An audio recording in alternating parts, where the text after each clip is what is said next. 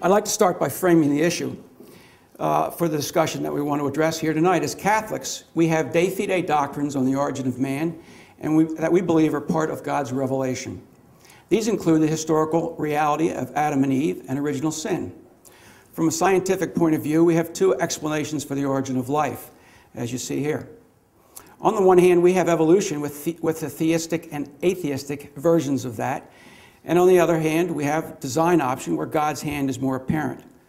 To the extent that these explanations actually fall within the parameters of natural science, the Church has no competence to ratify the truth of either of these hypotheses. But she can point out that true natural science cannot contradict revealed truth. When we see an apparent contradiction, we have to dig deeper. Let's recall that evolutionists believe that random chance mechanisms in nature account for everything that we see. God is not needed, and they accuse Christians of positing a God of the gaps whenever they can't explain something.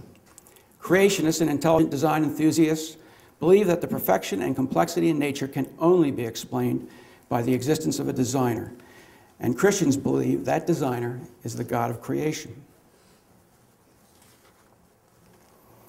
So what I want to demonstrate here tonight is, number one, that Catholic theology on Adam and Eve and creation is denied or ignored at our own peril. Belief in molecules to man evolution has a deleterious effect on faith and moral life. There are cavernous holes in the evolution evidence and argument, and there are more and more unanswered questions all the time about evolution theory, but the questions don't seem likely to be answered. I have often heard that evolution is not a problem for Catholics, but if this is true, one wonders why millions of Catholics have lost their faith while justifying their apostasy with evolution. And why have liberal Catholics been denying the reality of Adam and Eve for the past 40 years in public and for 100 years in private? At some point in their Catholic school education, many of my 9 children have been taught that Adam and Eve are a myth and that we are all descended from multiple lines of apes. In fact, my son-in-law, sitting back there, was taught that Adam and Eve was a myth in our CIA class just a few years ago before he became a Catholic.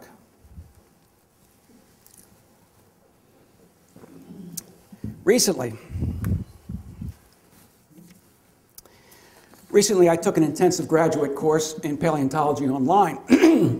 One of the students in the course was a former Catholic, and she commented on a presentation that I put together on Catholic teaching on creation. Her email said the following: I really enjoyed this presentation because I have a Catholic background, thus the reason I am the 11th child of my family. Unfortunately, the church I grew up in and Catholic schools I attended did not teach creation, but rather evolution. Go figure. I recently had one of my students who is Catholic write in an essay, I believe in evolution because I am a Catholic. And Catholics believe in evolution. It was so nice to see a presentation pointing out otherwise. All right, now, before reviewing why the foundational doctrines surrounding Adam and Eve and creation are so crucial to believers, let's review Catholic teaching on these subjects. The following doctrines are well established in Catholic tradition and magisterial teaching. God exists and he has revealed himself. God created the world from nothing. God created the world, created a good world. God created man.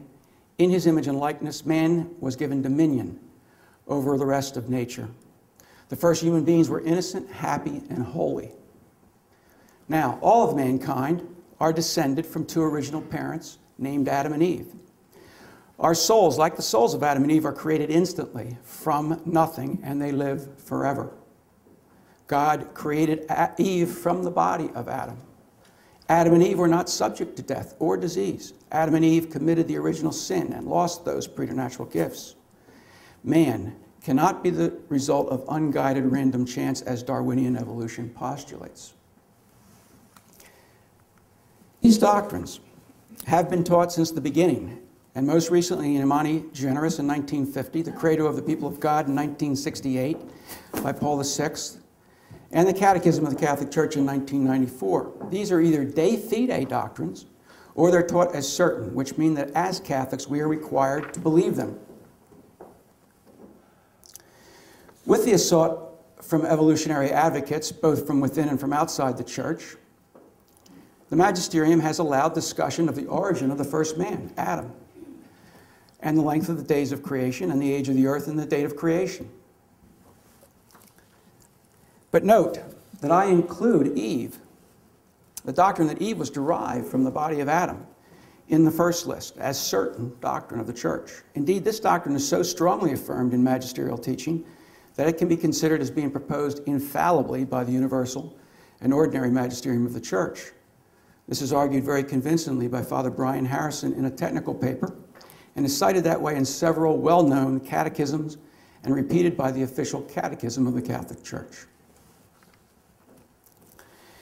In addition, the Church has never made a definitive authoritative statement on Noah and the flood, and it seems clear that Christ and the New Testament writers believe the story of Noah in a literal sense.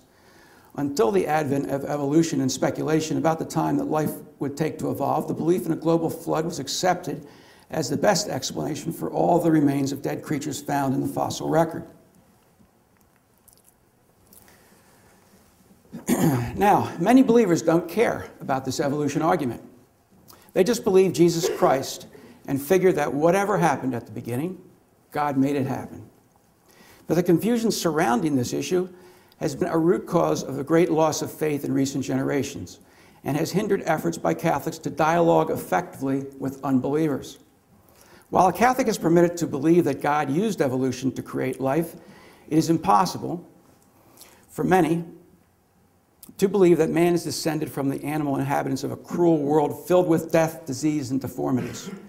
It is equally impossible for many of the faithful to believe that God then breathed the soul into one of these animals, turning him into a human with a conscience and endowing him with the preternatural gifts of freedom from death and disease. According to this view, man did not fall down from a state of exalted holiness, but fell up into self-consciousness, which some theologians even identify with the original sin. In the absence of clear direction from above, some Catholics make up their own version of what happened, when God intervened, and how often he did so.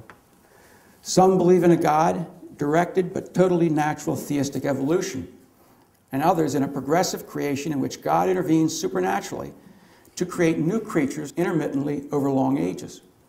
Others believe that natural evolution occurred up to a certain point, at which time God turned a brute animal into a man by supernatural means. And, of course, evolutionists consider all of these laughable. That word was laughable.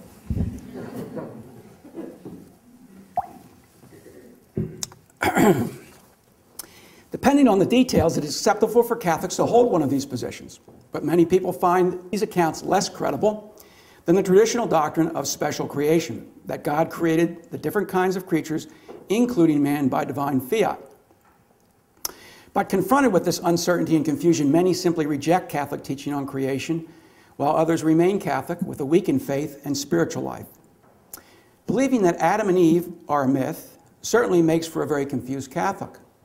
Once he perceives that the foundations of Christian theology are mythical, he starts to distrust the rest of the Bible. He starts to think that maybe even some of the miracles of Christ aren't true. Maybe the Bible gives an inaccurate view of the historical Jesus. Maybe Jesus didn't know who he was. Indeed, we know that all these errors are taught in many Catholic institutions today.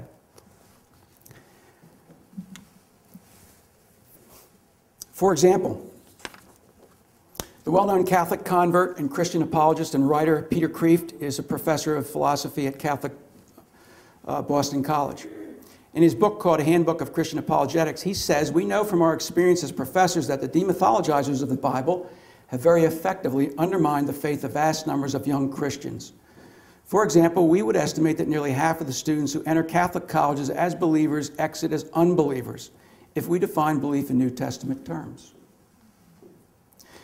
Pope Benedict XVI, as Cardinal Ratzinger back in 1990, wrote a book on creation theology called In the Beginning. And he addressed this issue of weak biblical exegesis. And he says therein, as far as theological views of this sort are concerned, Finally, quite a number of people have the abiding impression that the church's faith is like a jellyfish. No one can get a grip on it and it has no firm center. It's on these many half-hearted interpretations of biblical word, which can be found everywhere, that a sickly Christianity, which is no longer true to itself and which consequently cannot radiate encouragement and enthusiasm. It gives instead the impression of being an organization that keeps on talking, although it has nothing to say, because twisted words are not convincing and are only concerned to hide their emptiness. As a layman observing the use of Scripture in Catholic Bible studies in many places and schools, this is an accurate description of the situation we faced in the church today. But I don't know if you can see my white flag there. The Pope says, no, we're not going to wave the white flag. We're going to fight this. Keep on fighting. In July 2005, Cardinal Christoph Schönborn, the Archbishop of Vienna, wrote an article in the New York Times entitled Finding Design in Nature.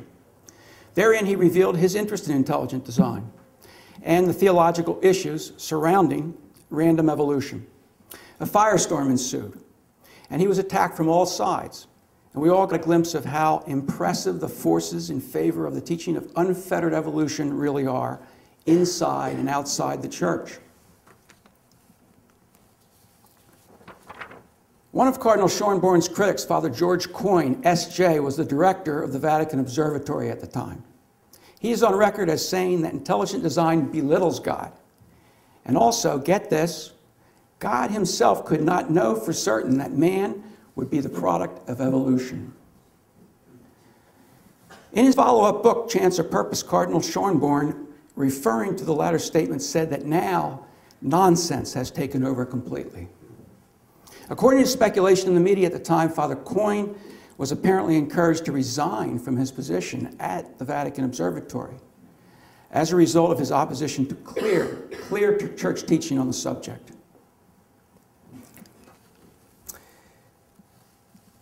There is such a thing called evolutionary psychology, and it's taught at universities and is used to explain everything from rape to a 4-year itch to divorce.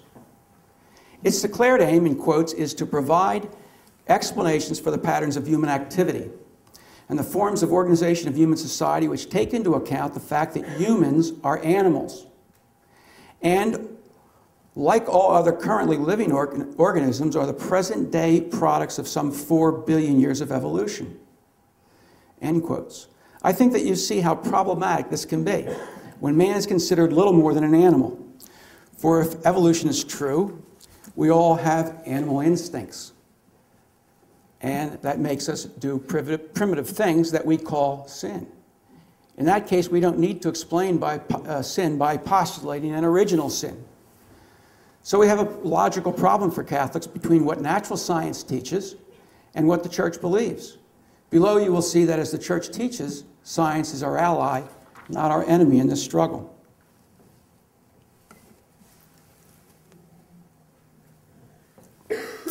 So what I've tried to show so far is that because Catholic theology on Adam and Eve and creation is ignored or denied, Catholics are confused about evolution and are being taught error. Evolution theory leads to the idea of man as an animal who cannot help but sin. Weakened faith in the reality of Adam and Eve and original sin erodes the foundational doctrine of Western civilization, which is sin and salvation. A holistic creation theology is crucial but missing part of catechesis today. Now I'm moving on to the second part of my presentation, which is on the beginnings of intelligent design.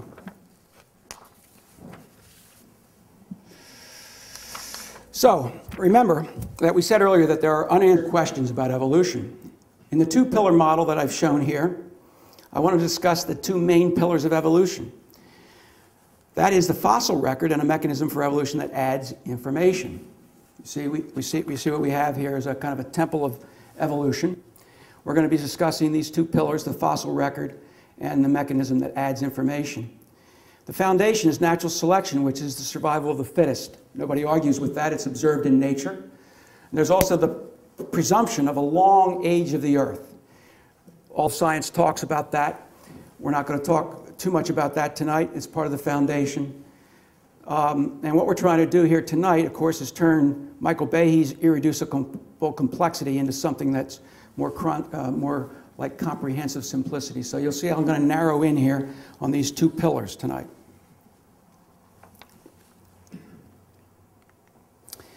All right, we need to go over a couple definitions here so you know what the heck I'm talking about. The word evolution is a general term that is often misused. It can simply mean change. This evolved to that. But most commonly it's used to mean molecules to man, evolution through natural selection and mutation. Now, macroevolution is the theory that common atoms combine to make amino acids that somehow leap across the divide from non-life to simple life to more complex life through mutation and natural selection. This is called neo-Darwinism. This is what intelligent design takes issue with, macroevolution. Not microevolution, not natural selection. Microevolution admits to change at or below the species level. A species can adapt and vary based on its inherent, designed-in genetic capabilities. The variation of dog types is a common example, but that's mostly by artificial breeding. Bacteria strains that gain antibiotic resistance are another example of microevolution, all this MRSA stuff that's overcoming our antibiotics. That's microevolution. Natural selection is the process in nature by which only the organisms best adapted to their environment tend to survive and transmit their genetic characteristics in increasing numbers to succeeding generations, while those less adapted tend to be eliminated. No one denies microevolution or natural selection, even though creationists and intelligent design people are sometimes accused of that. Intelligent design, the modern intelligent design movement is led right now by the Discovery Institute in Seattle, Washington. You can go on their website, and there's a tremendous amount of information there. They advance an updated version of the proof for the existence of God by design in nature, Thomas Aquinas. Advocates of intelligent design show that the complex structures in the natural world strongly infer the existence of an intelligent designer rather than undirected natural processes. However, they distance themselves from Genesis so as not to look fundamentalist. In fact, intelligent design advocates tend to avoid using the word God and make their arguments palatable to modern science. Creationism, there's various shades of creationists, but today it is usually it's generally defined to mean that they believe in Genesis 1:11 as literal history, written under divine inspiration that gives a literally true account of the creation of the world and its destruction by a great flood.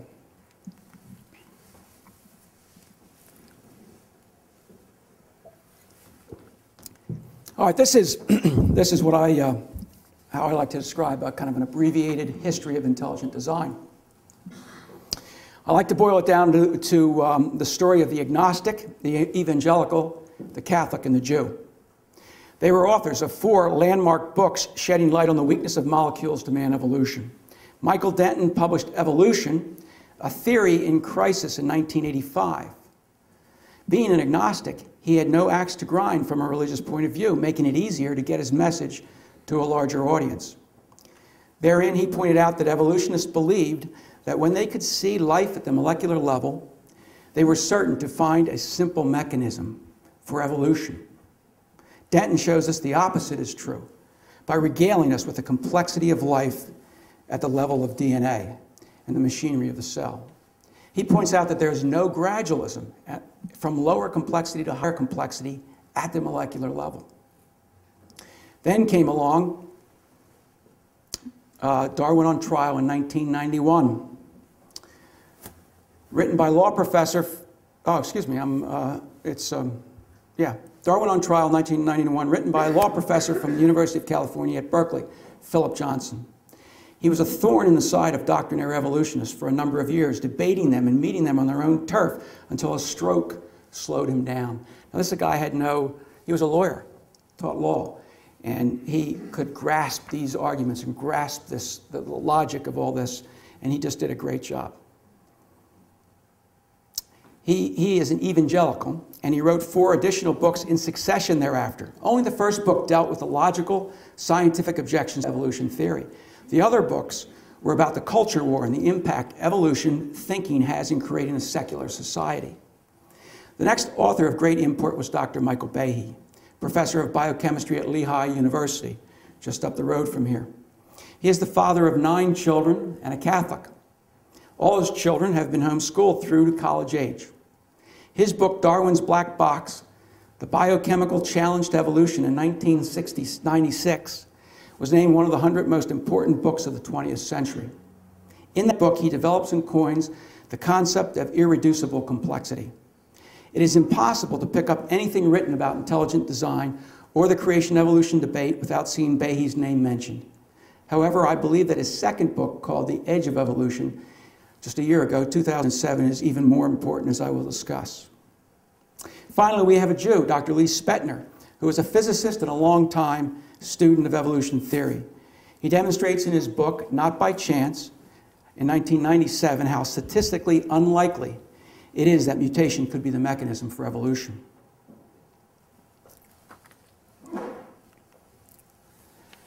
Moving on, let's quickly take a look at irreducible complexity. Behe uses the mousetrap as a visual image to get across the point. Note that it has 5 parts. If you remove one of them, you have nothing. It performs no function whatever without all 5 parts.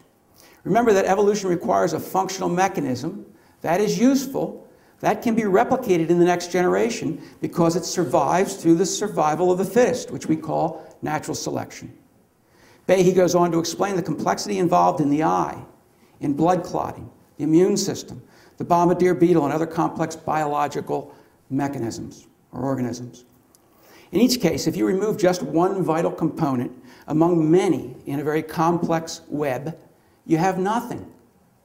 You can't see, or your arm clots or to a solid mass, or you die of disease before your immune system starts to work to ward off bacterial attackers.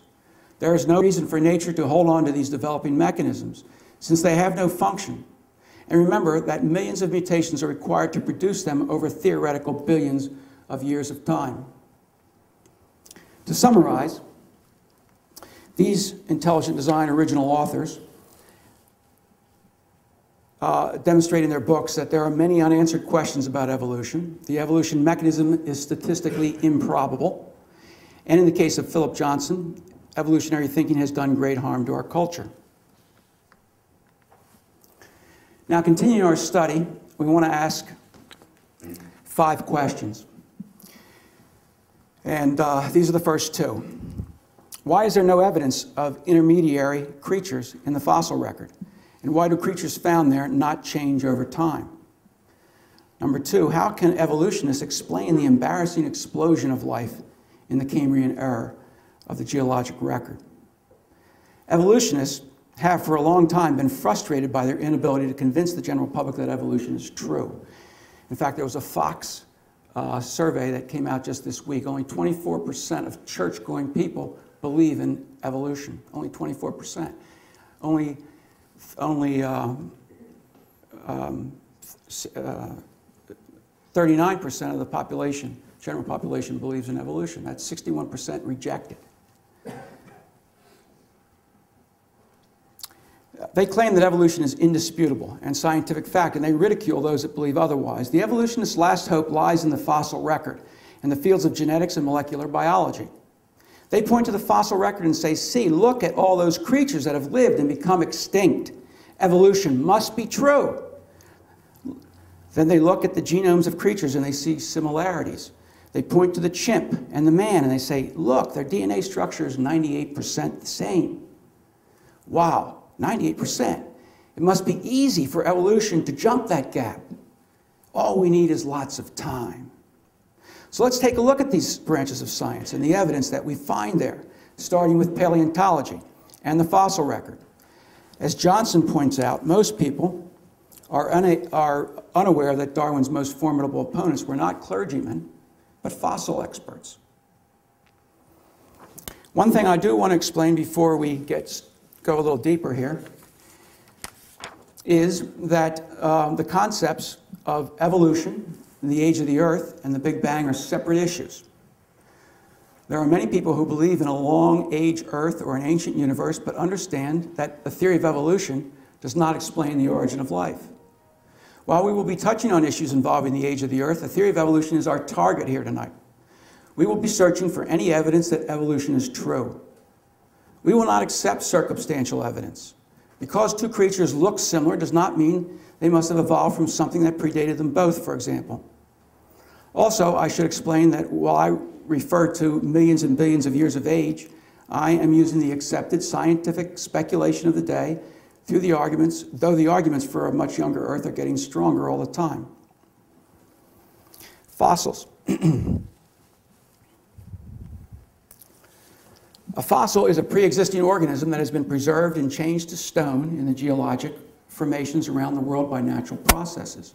Some fossils are known to be 1,000 to 3,000 years old, yet they have been turned to stone. There are other examples of tools and instruments left in a mine, for example, that were found 30 to 50 years later encased in stone.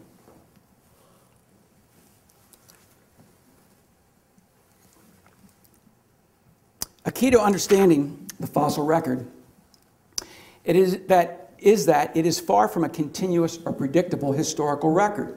It's like a book with many pages missing and many sentences missing on each page. Fossils do not collect gradually.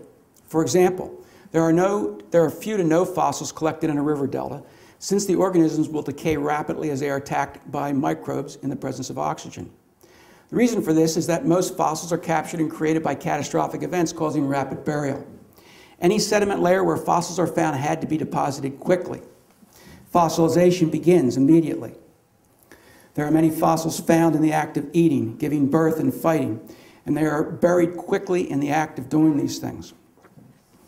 So here we see a fish with another fish in his mouth, and he was buried in the act of swallowing that fish. Here we see massive dinosaur graves, and notice all the bones are found together, and they're found in thick layers. These didn't die one by one. They were gathered here by some catastrophic event and deposited in one location. Now, Darwin knew that the fossil record was a key to his theory of evolution. He needed to demonstrate slow and gradual change progressing to new creatures. A key to this was to find intermediate creatures along the way. Darwin was frustrated that he could not demonstrate any of this transition in the fossil record, and he left it to future generations to find evidence that he needed.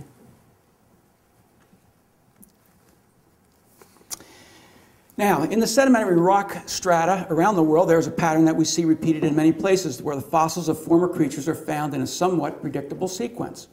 Each layer is called a system, and when scientists stack them up, they call it the geologic column.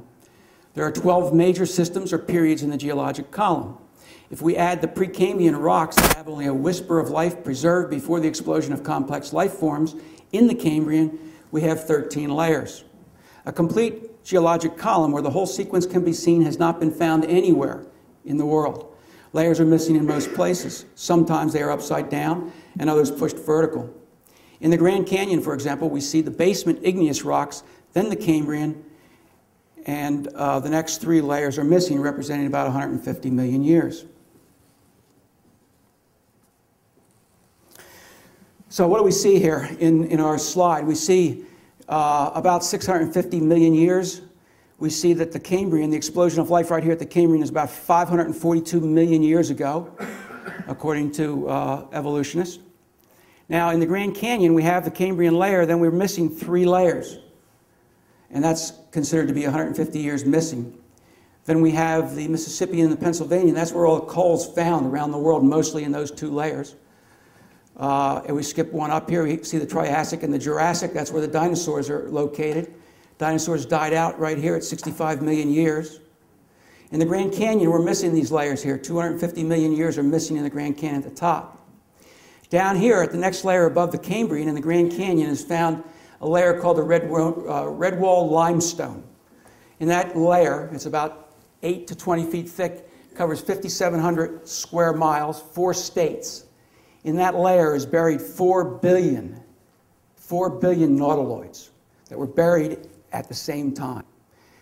I'm going to talk a little bit more about it in a second. Here's the Grand Canyon. Creationists like to call it Missionary Canyon. Evidence for catastrophic events are undeniable there. And all the geologists now that have been studying the canyon for a long time, they now no longer talk about the little Colorado River cutting that Grand Canyon. They talk about catastrophic events and trapped lakes that release their liquid down through the Grand Canyon, forming the Grand Canyon. So, what's the creationist view of the geologic column? It's of initial complexity at first appearance. We expect God created life with its complexity, so we expect to find it that way, and we do. Rapid burial on a large scale, mass extinction, decline in variety, sharp boundaries, not increase in variety, decline in variety, sharp boundaries between the kinds of animals, stasis of morphology, which is body shape, in other words, the same, non-changing body shape, and no missing links or true transitional creatures.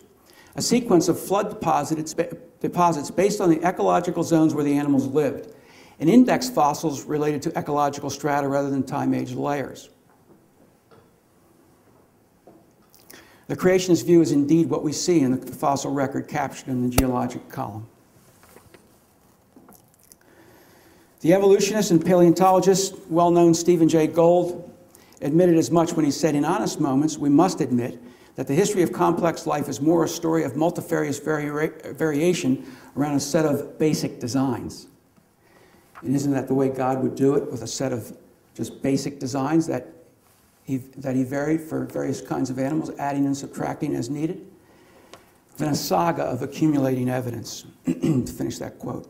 Since trilobites and dinosaurs did not live together in the same environment, we would not expect to find them buried together in a catastrophic event like Noah's flood. Vegetation that exists in the ocean or in low-lying marshes will be buried first. Mammals and birds living at high elevation and able to escape at least for a while will be found at the top of the pile, so to speak. So here is some of the evidence that we see in the fossil record. This is a favorite topic of mine, and I could go on for a long time, but we don't have time, so I just have one or two slides here.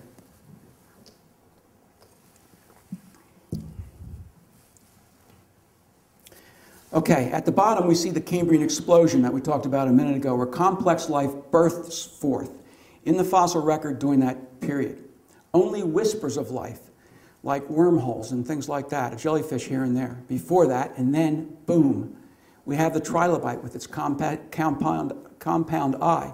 And every creature has amazing complexity that was there from the beginning. All or most of the phyla of life are found in the Cambrian layer. No intermediates or transitional fossils. New life forms appear in the geologic column with no history or ancestors or sign of transition from one to the other. The ones that they used in the past, like the horse series, have been abandoned, and many now admit that they have fewer transitional examples now than when Darwin was alive. G.K. Chesterton was no friend of evolution, and he is quoted as saying, "One thing you can say about the missing links is that they are missing." Stasis, no change, is the rule in the fossil record. When something living today is found in the fossil record, it's virtually the same as we see today. The shark has existed for 400 million estimated years without change. Sperm whales and apes for 23 million years. Wasps, cockroaches, silverfish for 200 million years, according to evolutionary dating. Other examples include sponges, corals, spiders. Constancy of form, not transition, is the rule. The famous evolutionist Stephen Jay Gould was the first to publicly acknowledge what he called paleontology's trade secret, that there was stasis in the fossil record. Any time a creature could be found in successive layers. We have living fossils that we found in the Cambrian, that are found in the Cambrian layer. Living fossils that still exist today that are found at the very bottom of the Cambrian layer 542 million years ago. Like the clam that you find on the beach, the brachiopod, you can always also find on the beach. Algae, the horseshoe crab, and jellyfish. We see evidence of massive burial. I talked about 4 billion nautiloids in the red wall limestone. That's what a nautiloid looks like right there. This is one of the fossils in the Grand Canyon. They cover And they were buried alive, because you can tell by the way they're oriented, and some of them are turning over and they're sticking up. So you can see that there's a flow in a certain direction that killed these things and entrapped them. 4 billion of them killed. It's the kind of life that existed back then. This is the trilobite. These things are anywhere from an inch long to about 30 inches long.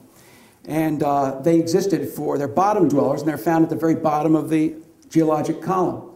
And they were in fresh water, they were in seawater. There's trillions of these fossils are found, trillions of them. They existed for supposedly 323 million years before they became extinct. There's a huge number of species. They had all the physiological features of life. They were very complex. They had a mouth on the bottom of their body because they were bottom feeders. And they had compound eyes that were more advanced than human eyes because they could see in the water. They don't have the parallax problem that we have in water. Very, very complex developed creature at the very bottom of the Grand Canyon. A lot of them look different than these, but what I did was trace these from all the way down at the bottom, 540 million years. You can see these are all found in the United States, these trilobites. They're basically the same creature. They're just variations of the same thing. And it lasted for all those years, 325 million years. This is called a polystrate fossil. This is a tree that's turned to stone. They're very common. They're all over. And this is supposedly millions of years of time here that this tree penetrates rock. So if it was sticking up in the air, of course, it would have rotted long ago. So this is a big mystery for the fact that these trees exist all over the place in our sedimentary rock, and they span millions of years. Dinosaur flesh. About 10 years ago, a dinosaur bone that was supposed to be 65 million years old was found. It was partially turned to stone and partially still bone. And originally looked at it in the microscope, and they found what looked to be hemoglobin, or red blood cells, I guess. And the further they looked, they actually found ligaments and flesh. So this has been a big controversy ever since then. How can you explain that? How could a dinosaur be extinct for 65 million years and still have flesh and blood cells? We're going to move on now to our last 3 questions. We're going to move over from the fossil record to the mechanism that adds information. There are many other anomalies, of course, that we could talk about in paleontology and the fossil record. But remember that we were looking for answers to our questions about the Cambrian explosion, stasis, and the lack of intermediary forms, and there really aren't any. So, continue our search. We have 3 questions. Where's the mechanism that adds information and complexity to form new creatures? How can even evolution, if it's true, overcome the immense amount of time required to change a monkey into a man? Is life actually devolving rather than evolving? To examine these, we want to turn our attention now to the fields of genetics and molecular biology. Remember that the presiding theory of evolution depends on 2 things: natural selection and mutation. Mutation being the mechanism that allows natural selection to capture that change in the genome. Everyone agrees that natural selection is an observable mechanism in nature that leads to survival and cleanses away some bad mutations. Natural selection needs a change mechanism that can be captured by selection. And it is proposed that mutation is that mechanism. And that is what we want to discuss tonight. There's no other way to understand mutation than to look at the molecular level. That may scare some of the more science-challenged members of our society. But in reality, the principles are not difficult to understand. Remember, we are striving for comprehensible simplicity here tonight. So we will be using information from 2 contemporary books to survey recent advances in molecular biology that create big problems for evolutionary theory. Of course, the books are bold challenges to that theory and are therefore very controversial. The first book is by Michael Behe, who we mentioned previously. In his second book, entitled The Edge of Evolution. Above, we mentioned that the concepts of evolution, the age of the Earth, and the Big Bang are different arguments. His book is specifically about random mutation, as that is the only credible theory extant today that seems to supply a mechanism of change from one creature to another. The second book that will be a key reference is authored by Dr. John Sanford, and it is entitled Genetic Entropy and the Mystery of the Genome. Sanford joined Cornell University in genetic research in 1980. He worked in plant genetics for many years and co-developed the gene gun, which shoots DNA through the cell wall of a plant. This gun was used to genetically alter corn and soybeans looking for disease resistance and other improvements. Sanford holds over 25 patents and has authored 70 scientific publications. For years, he was a practical atheist with evolution as his religion. He eventually converted to Christianity, but still believed in evolution. Gradually, he began to examine what he knew about genetics and found that rather than the biology axiom that nothing makes sense in biology, except in the light of evolution being true, it was actually that nothing makes sense in biology except in the light of design. Remember, in our last 3 questions, here are some very key concepts that we need to keep in mind. We need to find a mechanism that adds information to the genome so that a new and different creature can emerge. Then we need to show that the added information can truly change that creature in some reasonable amount of time.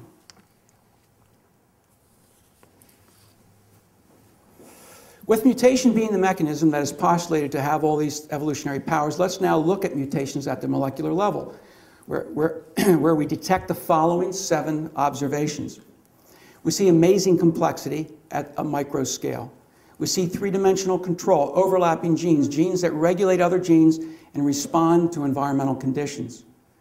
No mechanism that adds information to the DNA in the genome. Denton, Behe, and Sanford expose this lack of information. And Lee Spetner, and not by chance, concludes that I don't say it's impossible for a mutation to add a little information. It's just highly improbable on theoretical grounds. Number 3, no gradualism of advancing complexity at the molecular level. Michael Denton makes this point very convincing in his book Evolution, A Theory in Crisis, but we don't have time to cover that here tonight. Number 4, no truly beneficial mutations. A statistical improbability of useful complex mutations, that is, more than one point mutation at a time. Devolution rather than evolution. We are getting weaker, not stronger. Number 7, it takes millions of years to fix a mutation in the population and 12 billion years to fix 1,000 mutations. That doesn't begin to describe the amount of mutations necessary to change a monkey into man. Now, let's go over a few definitions again. We have a cell, very tiny structure. In every cell in our body, we have a genome. If you take that genome out, you have chromosomes. And on each leg of the chromosomes, you get half of your chromosomes from your mother and half from your father. We have the DNA structure that we can uncoil. And we uncoil it inside. We have the 2 ribs of the DNA we see all the time, and inside we have the 4 different types of nucleotides. Nucleotides is where mutations take place, and then nucleotides program proteins. The proteins go out into the body and perform functions. So the genome is a total set of chromosomes and DNA, and it's a complete instruction manual for the body. 46 chromosomes, half from each parent. There's about 30,000 genes in the genome. DNA is the design code of the genome. That's the uncoiled, double-ribbed structure we see here. And it specifies proteins. DNA now is smaller than a speck of dust. You uncoil it, it's 3 feet long. And it would fill 2,000 volumes with the information that's contained therein. Remember, we said there's 3 billion nucleotides. That's where mutations occur. The nucleotide pairs, actually. There's 6 billion of them because there's 2 in each. And then proteins perform the work in the cell. If proteins misspecified by mutation, disease occurs. So we don't want mutations to occur in there because it's usually a problem. This is a guy by the name of Paul Davies. He's an evolutionist, teaches at one of the universities in Australia. Remember our question 3, what's the mechanism that adds information? And he says here, how did stupid atoms spontaneously write their own software? Nobody knows. There's no known law of physics able to create information from nothing. Here's a little illustration. This is a word find game, an analogy. I have the word design and the word moon. And we're trying to find these words in our puzzle here, and we see design and moon both have N as the last letter. What happens if we have a misprint? We have a mistake and we put a Z in there? Chaos, right? We can't finish the game. We can't find the words. It's akin to a mutation. Here's our DNA structure again. Remember we talked about the complexity. There's actually overlapping genes. It's not linear. It's actually three-dimensional. So here we have hair color and toenail are overlapping. What happens if we put a mutation in there? We have tremendous chaos because it's affecting a lot of things in one of these nucleotides. It's not normally a good thing. It's not a good thing. Back in the 1860s, Mendel developed the basic laws of genetics. Mendel found that information existed in the genes of living organisms that allowed them to vary. Thus, we have over 200 breeds of dogs and different skins, different colored skins in man. Please note that after some time, it's no longer possible to breed a large dog starting with 2 small dogs or a black man starting with 2 white parents. The information that was lost from either isolation or mutation has to be added back into the genome in order to do that. As shown in the figure here, the slide, you cannot breed large dogs from a Chihuahua since too much information has been lost. And the 2 twin babies in the photo had light black parents, both of whom had white mothers and black fathers.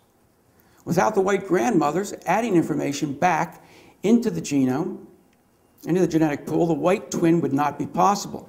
Sometimes this is from mutation, where information is lost and harm is done. So you see these 2 beautiful little twins.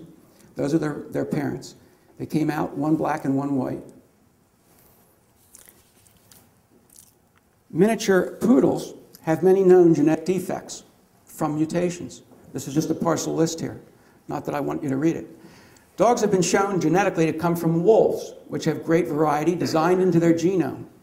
But you can't start with a poodle and breed a wolf, because the poodle has lost too much information in its genome from breeding. A poodle is an example of devolution, not evolution. Remember, we're looking for new information. Here we see loss of information or the use of existing information. We don't see a mechanism for evolution, only the natural variation of information that exists or existed originally. No new information is being added. Now let's look a little deeper at our 7 observations. Mutations are almost always negative or neutral, and they never add information, although theoretically possible. When discussing mutations, scientists always leave open the possibility that there are positive mutations out there that allow significant change. But when mutations are called beneficial, it's normally because they have allowed the mechanism to overcome a problem in its war to survive, which Behe characterizes as trench warfare. By that, Behe means that the organism accepts a weakening mutation, which burns a bridge in the war against an invading parasite, for example. That allows the mechanism, the organism, to live to fight another day, but has left him in a weakened state. Now, Behe uses the example of the malaria parasite that attacks the hemoglobin protein that you see in the slide here on the left. Very complex protein polymer chain, making it difficult for the parasite to enter the cell. People with sickle cell would survive malaria in Africa and pass on their genes to the next generation. This is an example of natural selection in nature. Eventually, people will be born from 2 parents, both of whom carried the sickle cell mutation, and they will develop sickle cell disease. So what do we have here? We have our hemoglobin protein. In the microscope, it looks like this, like a donut. Sickle cell is a single mutation that attacks the hemoglobin and deforms it. The malaria parasite can't attack that. And therefore, people with sickle cell from one parent are very resistant to malaria. People with 2 parents that have sickle cell are totally immune to malaria. But down here you see that our monkey here is burning this bridge. So we have the advancing malaria. He's burning this bridge. He's willing to sacrifice a mutation that gives them sickle cell to stay alive. However, we know that the sickle cell anemia is a disease that kills its host. So, though a child born with 2 sickle cell carrying parents is virtually immune to malaria, they will die from sickle cell at a young age. Thus, we see that in this case, from the perspective of malaria, the sickle cell mutation is considered good, but like the burning bridge in the Bahia Trench warfare, the mutated organism is left in a weakened state. Close to half of the population of Africa now carries the sickle cell trait due to the natural selection caused by malaria. And over 1 million people still die from malaria every year.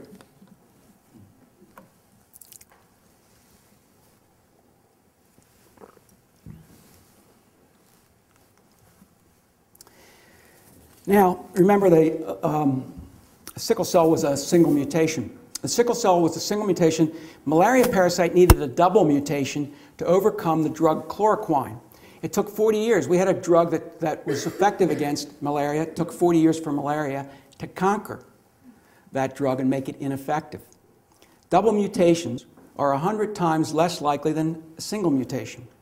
By a double mutation, we mean that 2 needed mutations appear at the same place, at the right place, at just the right time. In 10 million years, Bahia points out that it is statistically impossible for 1 double mutation to have occurred in man, due to the number of humans and their 10 to 20 year generational gap. Yet, for the complexity we see in nature, many double, triple, and higher level mutations must occur if evolution is true. It takes 1,000 mutations to change genes significantly, enough to start to create a new creature. And it would take 12 billion years to fix those mutations in the population of every human genome. So, for example, the monkey. Remember, we have 3 billion nucleotides, pairs, so that's 6 billion. So if the monkey is 98% the same as man in his genome, it would take 40 million mutations to turn a monkey into a man.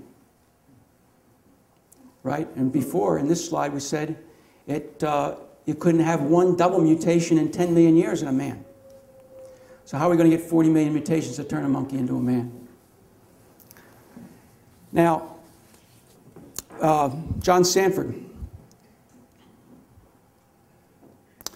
remember the book Genetic Entropy, and that entropy is established principle that natural systems deteriorate with time. Entropy, remember, entropy or disorder and chaos in the universe are always increasing. Indeed, what Sanford has discovered after reviewing his life's work in genetics is that the human genome is indeed deteriorating, not getting stronger. So what do we have here? In John Sanford's book, he shows a lot of different graphs, but this is the major theme of the book. What do we see here? We see on the vertical scale the frequency of mutations, and on the horizontal scale the type of mutation, whether it's neutral at 0, whether it's positive to the right, it adds information, adds value, or it's negative, it deteriorates to the left. And you see what scientists have found is that most mutations are in this neutral zone. What's considered to be a neutral zone, it's their mutations in the nucleotides that do not program proteins. So most mutations that occur are either neutral or slightly negative. Now, in this gray box, Sanford calls this the no selection zone. So mutations occur, they can be handed around, they can be passed around, creating a little bit of chaos here and there, but they can't become permanent residents of the genome. Can't become part of the genome that everybody has. Down here he shows positive mutations. He says that if I showed the true positive mutation line here, you wouldn't be able to see it on the graph.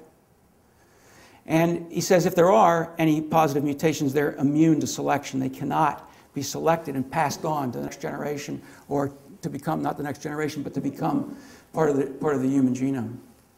Now the bad news is over here we have negative mutations. And natural selection slows the accumulation of these harmful mutations, but they can't stop it. Natural selection cannot stop the accumulation of negative mutations in our genome. And in fact, we know that there's something like 5,000 genetic diseases identified in humans today. So Sanford concludes that this completed picture makes progressive evolution on the genomic level virtually impossible.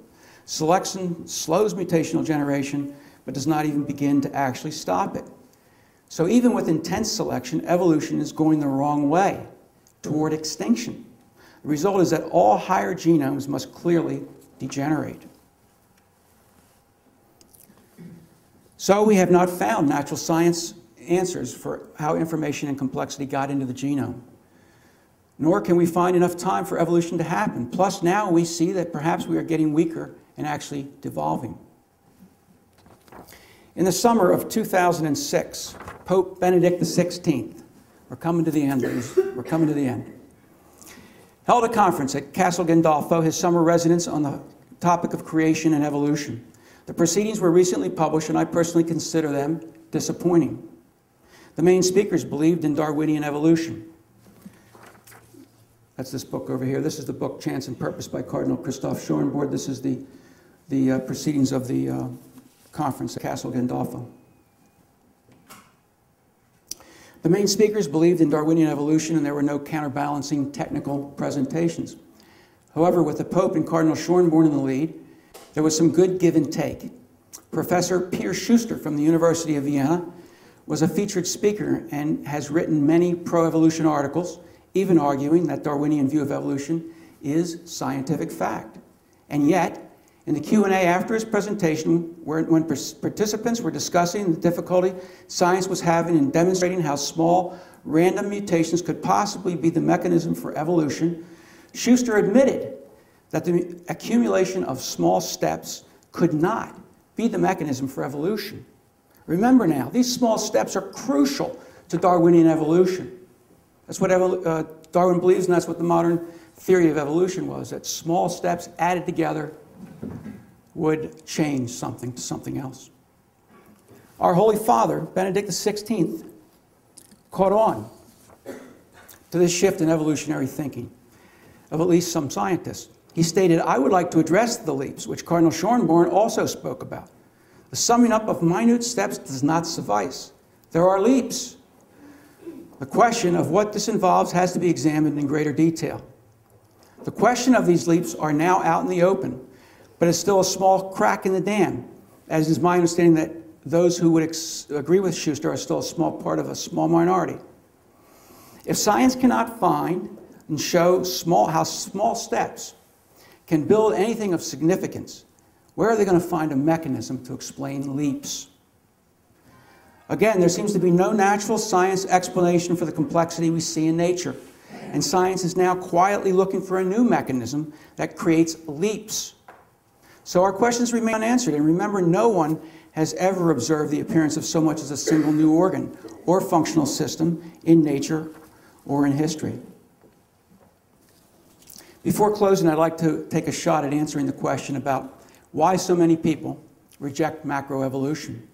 You and I know that for many, it is not because they understand the technical arguments. They reject evolution because of the amazing things they see in nature.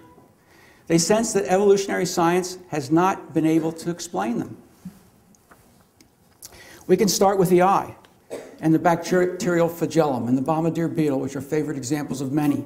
Consider the metamorphosis of a caterpillar to the incredibly beautiful array of butterflies and the annual migration of the monarchs, or the amphibian to tadpoles to frogs.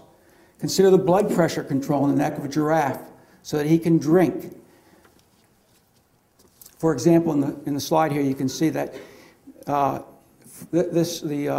giraffe has a very high blood pressure. If he didn't have these control valves in his neck, he'd blow his brains out when he took a drink of water. And when he lifted his head back up, he'd faint if it wasn't for this sponge mechanism in his brain there. He'd faint from lack of blood. Where did this come from? One species of squirrel can hibernate and reduce its core temperature to as low as -2 degrees centigrade, where respiration and heartbeat are undetectable. Brainwave activity is 0. Sperm whales have several tons of oil in their head that becomes denser with cold temperature, allowing the whale to match the density of water at colder and deeper depths for diving and hunting. Evolution cannot begin to explain where this amazing design and complexity comes from. If we had time, there are many other examples of just incredible design. So in conclusion, we have seen that God's creation is wonderfully amazing. We have seen that the Catholic faith has the doctrine of creation at its core and could even be called a creationist faith. Benedict XVI has called us back to an appreciation of God's intelligent design in nature. We've also seen that Catholic doctrine is difficult to reconcile with modern macroevolutionary theory. And this contradiction has led many Catholic teachers to deny de fide teachings on Adam and Eve and original sin in our schools, thus undermining the faith of our children. Our questions about evolution are still unanswered, and there are many more questions about evolution than we had time to pose tonight. But these are crucial ones. Tonight we sifted through some of the latest scientific evidence and found that there's no evidence in the fossil record for evolution.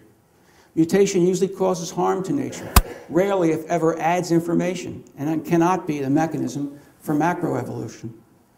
Some evolutionists now admit that the summation of small mutational steps does not lead to new creatures, and that most variation in nature comes from information already existing. In general, scientific advances are showing us that nature is designed, and therefore it seems that what are considered the creation myths of Genesis actually harmonize with natural and historical reality much more than many people are willing to admit. Thank you for your patience and your perseverance.